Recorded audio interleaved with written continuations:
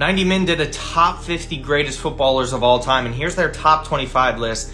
I have a lot of issues with it. First of all, Franz Beckenbauer being number 4 does not make any sense when Maldini and Baresi are 14th and 16th. On top of it, Ronaldo R9 and Cristiano Ronaldo and even Zidane and Cruyff are all ahead of Beckenbauer for me. I have no issue putting him in the top 10. The only issue is you can't have Maldini and Baresi outside the top 10 if you have Beckenbauer inside the top 5. I think that just makes a lot of sense. As far as the rest of the stuff goes, I don't have too many issues with it, but those are glaring omissions. Again, Baggio, I don't think he had the complete career to have him 10th, but overall skill at the top of his game, I think he's more than deserving of that.